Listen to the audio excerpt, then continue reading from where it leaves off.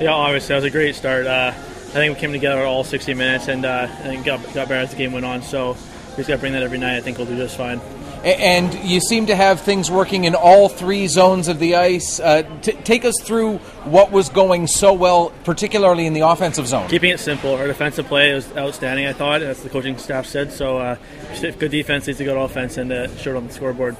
Now, finally, take us through what the plans are as far as Russia tomorrow. That's going to be a big game, obviously. Yeah, obviously they play physical. They're obviously a very skilled team, so if we just keep it simple and play physical, I think we'll do well. All right, well, Wade Murphy, congratulations on the win to get the tournament rolling, and best of luck rest of the way. Thank you.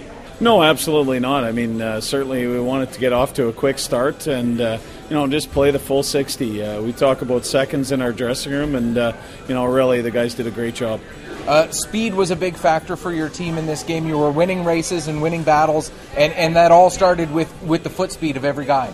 Well, absolutely. I think, we talked about taking advantage of a team that played the night before. So, certainly I give our guys full credit for, bringing it to the game, bringing it to the table each and every shift.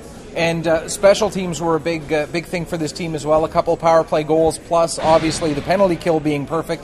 What was going so right with those special teams? I think just paying attention to detail. We made some sacrifices, and this is a tournament. We watched the games yesterday where there was a lot of specialty teams. So certainly we wanted to make sure that we were, executing what we were telling them, and just play with some desperation, really. One final question before I let you go. Jonah Imoo got the shutout today. What is the plan for goaltending tomorrow? Hey, we're just going to address it in the morning. Really, Jonah played well, and certainly we just take one day at a time. Today's Tuesday, tomorrow's Wednesday, and we'll figure it out from there. All right.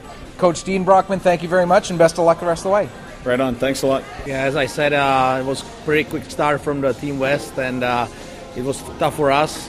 They were a lot faster than our team.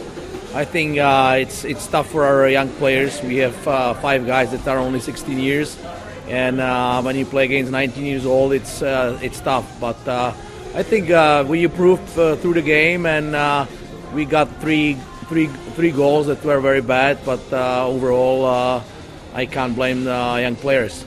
You've got a day off tomorrow to regroup before the quarterfinals. What are your plans for tomorrow to get regrouped and get ready for the quarterfinals on Thursday? I said my players before the game, we have to improve every game. So we try to improve through every period. And as long as our player improving, I'm satisfied. I hope the recovery will be good, and we'll be ready for quarterfinals. All right, well, Coach, good luck on Thursday and the rest of the way as well. Okay, thanks a lot. Thank you.